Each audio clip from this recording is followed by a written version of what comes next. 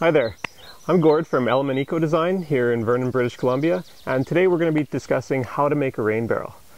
So why are we harvesting water in the first place? I've got 3 reasons. Number 1, it's a free resource. Did you know that a 1,000 square foot roof can actually capture 20,000 gallons a year? That's 75,000 liters. 2, your plants love it. It's full of micronutrients that your plants will respond to. Number 3, collecting your rainwater diverts that water from the storm drains, which is better for the environment because it reduces pollutions in rivers, lakes, and streams.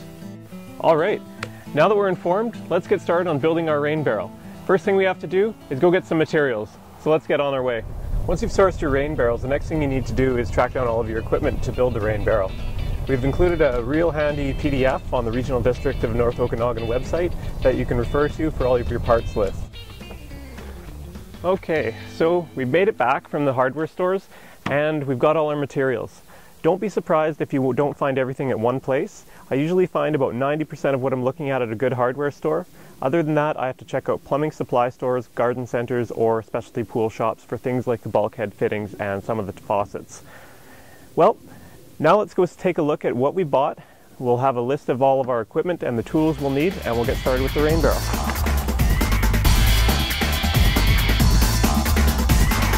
So the first thing we have to do is locate a 55-gallon rain barrel. And there's many ways you can do this. The best one is probably looking on local online classifieds, and you should be able to find these barrels between $20 and $30.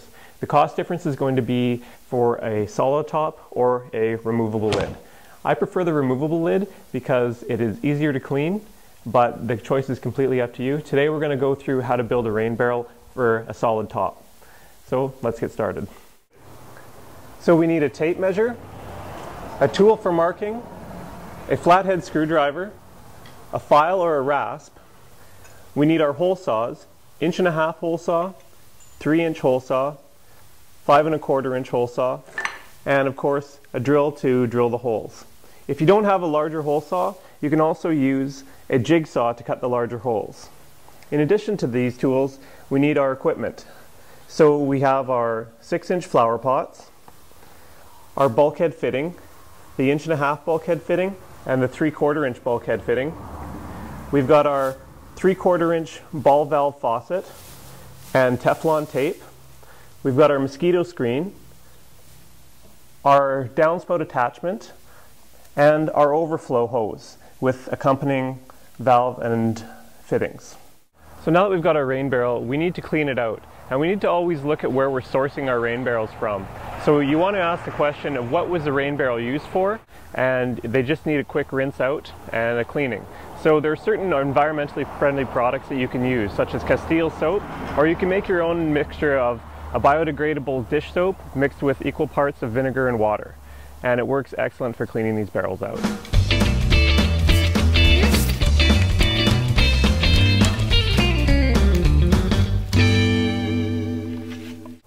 Now we're going to drill our first hole. This is where we're going to insert our 3/4-inch bulkhead fitting and faucet.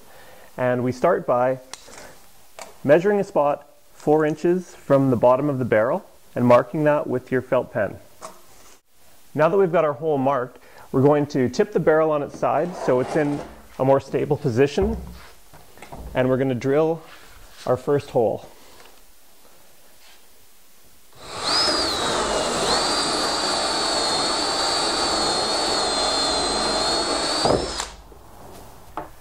Now that we've got our first hole drilled, we'll switch bits and move up to our 3-inch hole saw, and we'll cut our overflow in. Now we're just going to mark out our overflow. So now we're going to measure 4.5 inches down to mark the center of our bulkhead fitting for our next hole. So once again, we're going to flip the barrel over so it's in a safe position to work on. It's important to remember drill safety when you're drilling these holes. These bits can have a lot of kickback and a lot of torque, so you really want to brace yourselves before drilling, especially the larger holes.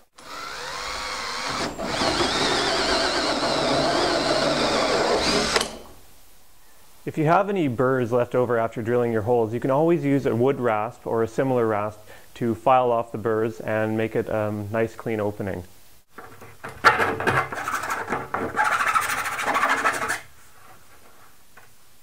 So now we're going to drill our third hole. We're just going to change hole saw bits here. And now we're going up to a much bigger hole saw. And it's really important to remember that these can have a lot of kickback, and you really want to make sure that you're stable in the position and you really want to hold on. This is also a reason that people often use a jigsaw for this part of the rain barrel. The benefit of the hole saw is that you will get a much cleaner hole, but the jigsaw is a lot easier and people are a lot more comfortable with it. So if you are using a hole saw, just remember to be careful and take your time. So now we've got our faucet hole, and we've also got our overflow hole. Now the third hole we're going to drill is where our downspout enters the rain barrel and gives us our water that we're wanting to harvest. We're going to drill that right here at the back of the rain barrel, so it's nice and tight up against the house and there's very little room for adjustment. So before we drill this hole, we want to make sure we are ready for it, and I use a technique called feathering it in. I allow the pilot screw to be dug in, and then I progressively increase the speed of the drill and allow the hole saw to start digging in. And we do this so that because the hole saw can grip sometimes and it can torque your wrist, and we want to be safe.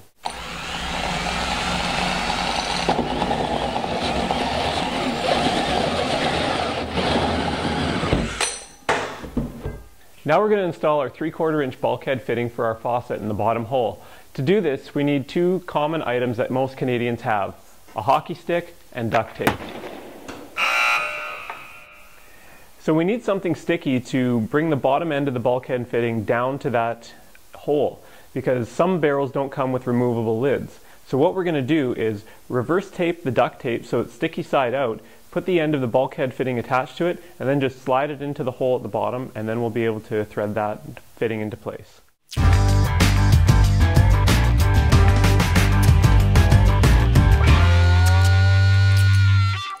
So the bulkhead fitting is an adapter that comes in two pieces, and each side has a fitting to keep the water in and prevent leaks.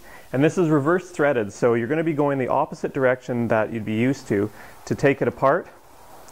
And it's going to be the threaded side that we're going to stick to the back of the hockey stick and then thread through the bottom.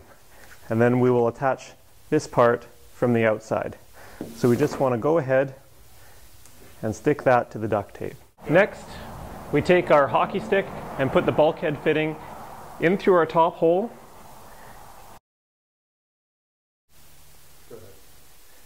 Now we can just slowly remove the hockey stick, and the bulkhead fitting should stay in place. Then we can reach down and screw the nut into the rest of the bulkhead fitting. Remember, the bulkhead fitting comes with two washers, one for the inside, one for the outside. And now, just get the nut close to the fitting, grab onto it, push a finger through, put the washer on, and then thread on the nut. And remember, it's reverse thread, so it's going to be going the opposite way that most threads usually do. And then just tighten until it's good and snug. So now we're going to install our 3/4 inch ball valve faucet, and first we've got to put some Teflon tape around it, around the threads here, and then thread it into the bulkhead fitting. And you might want to wear gloves for this part because some of these threads can be extremely sharp and it's very easy to get cut. And remember, safety first. Now we're going to wrap the Teflon around our faucet, and we do this to prevent leaks and ensure good contact between the faucet and the bulkhead. And you want to do this the right way so that you don't strip the Teflon off as you're screwing the valve into the bulkhead fitting. So what I do, I hold the faucet in my right hand, put the Teflon tape on, and wrap around this way.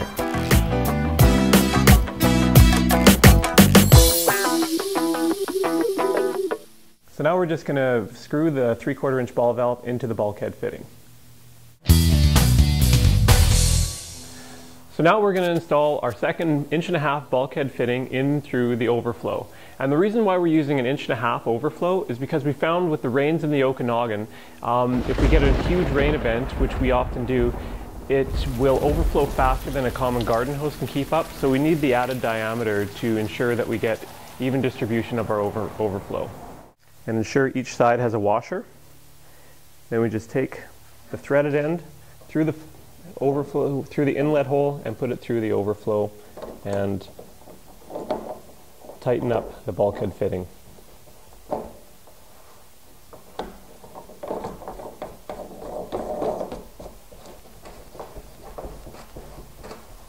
Now we're going to apply an 1.5" adapter that goes from our bulkhead fitting into our overflow hose.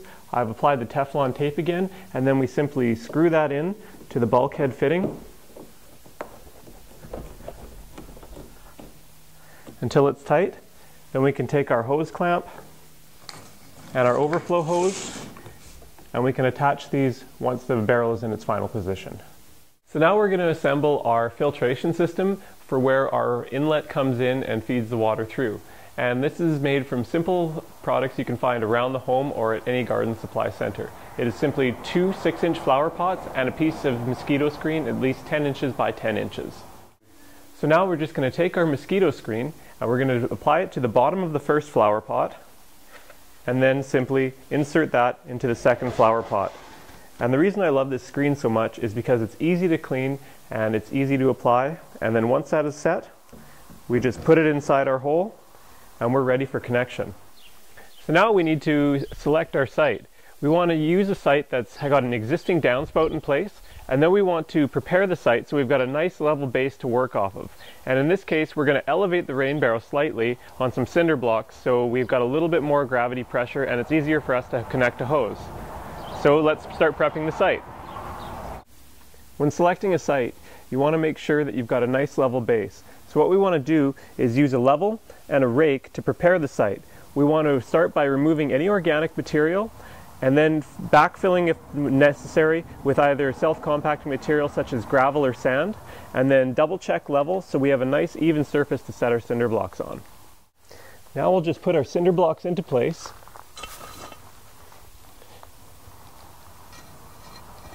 So now that we've got the site prepared, we put our cinder blocks in place, we double check level, and then we can bring the rain barrel over and put it into position.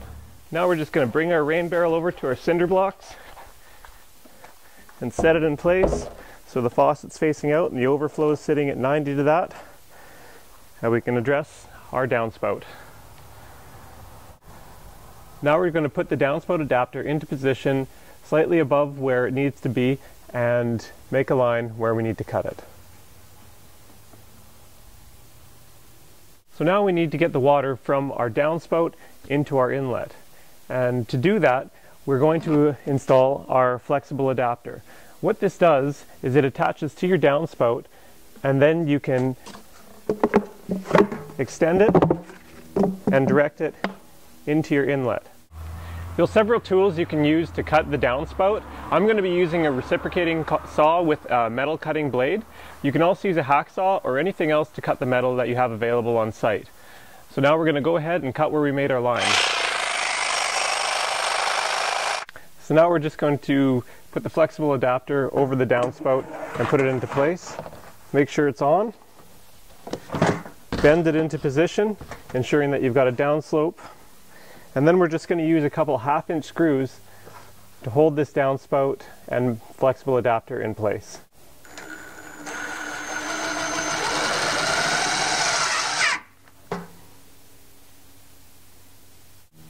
Now that we have water ready to come into our rain barrel, we have to divert the excess water away.